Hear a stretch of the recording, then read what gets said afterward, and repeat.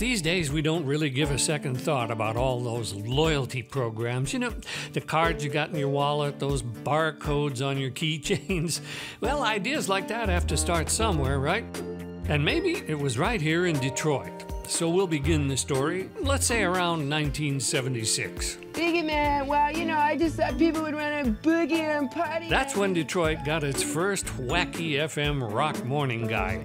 The guy who did all those crazy voices that he made up in his head over at WABX. I stumbled on Steve Dahl at ABX, and he was doing something that nobody had ever done. I didn't wake up without listening to Steve Dahl. You know, he was the one who started doing all those funny voices, doing all the funny skits. And the funny thing about Steve, he was doing these voices, right? And you could tell it was Steve doing all the voices. George Beyer was just 20 years old, going to Wayne State and working at a gas station, and, well, he did some funny voices, too. Yo, Olive, I'm here to babysit Sleepy while you does the grocery shopping. Soon Beyer turned up on the air, part-time with Dahl and talking like a pro wrestler at W4, another FM rock station. That's right. That's why they call you the Bruiser. They don't call me the Bruiser for nothing. And I started doing Dick the Bruiser because Steve needed a bodyguard in his, you know, in his radio world. He's becoming so popular, he needs a bodyguard. Well, who's he going to get for a bodyguard? I don't know, he's Dick the Bruiser, a wrestler from Detroit.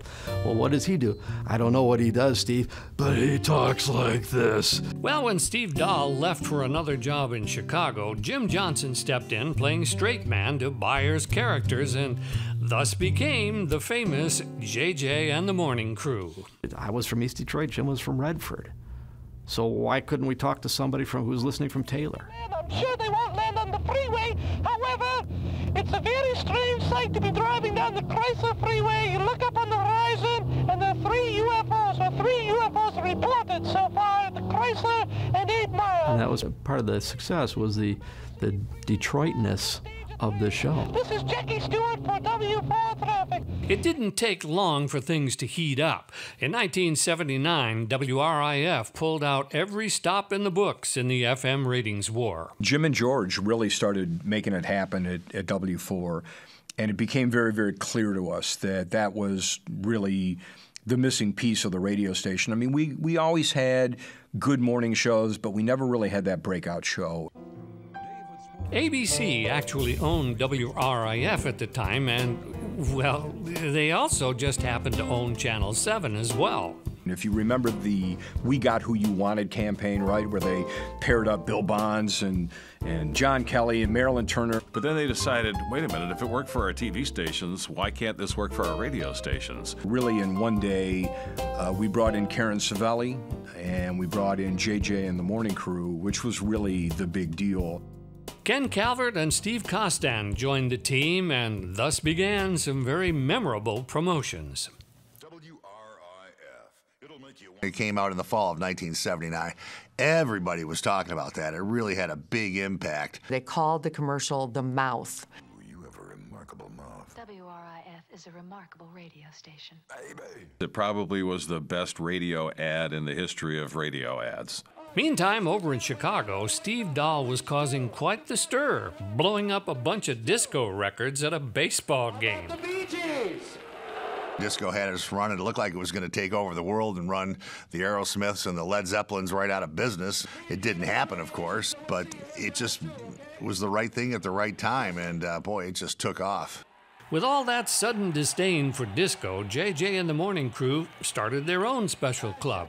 You know, everybody steals promotions. We thought this would be a good one to steal. Here in Detroit, we've got at least 1 or 2 disco stations. So why not go on the attack? Well, we got to call it something. Okay, what are we going to call it? Well, let's get Detroit in it. Yeah, let's get Detroit in it. Let's get rockers in it. Detroit rockers that hate disco. D.R.E.A.D. No, that doesn't sound like anything. What are you going to do? D.R.E.A.D, it turned out to be. Detroit rockers. He's engaged in the abolition of disco. I think Georgie came up with the card. Got to have your card. How can you be a card-carrying member if you don't have a card? Yeah, Dick the Bruiser speaking. Well, this is fair warning. Fair warning? Yeah, this is the Disco Duck. Disco Duck? Yeah, On morning radio, George Byers' Bruiser was taking on really a life of its own, and soon, well, the real Dick Bruiser even came out to promote the station. We ain't just fooling around. No time for Bee Gees or John Travolta. We've had enough of that now. When we put together the Bruiser Band, which really turned out to be one of the greatest promotions ever. We got three-piece suits. The Bruiser Band actually opened for a number of national acts, with George Byers singing parody songs, as you know, The Bruiser. JJ and the morning crew, Jim and George, were really driving the radio station, and there's no doubt about it. The credo of radio is so goes your morning, so goes your radio station. Meanwhile, those dread cards were such a hit, they were being upgraded to gold dread cards with actual serial numbers on them. Somebody came up with a genius idea. I don't know who it was. Why don't we combine this promotion with our advertisers and offer people with these cards discounts at various retailers around town? It was great. You could go into Harmony House, which was the big record chain in those days, flash your WRIF gold card, and they would knock $1 off any album. And we had the, gold dread card stickers accepted here. So then it kind of evolved to Detroit Rockers engage in the acquisition of discounts. Tens, maybe hundreds of thousands of those dread cards actually circulated throughout Metro Detroit. Maybe there's one still in your wallet or one of your drawers somewhere. A reminder how a crazy radio promotion actually worked its way into our pocketbooks and, sure, into our hearts as well.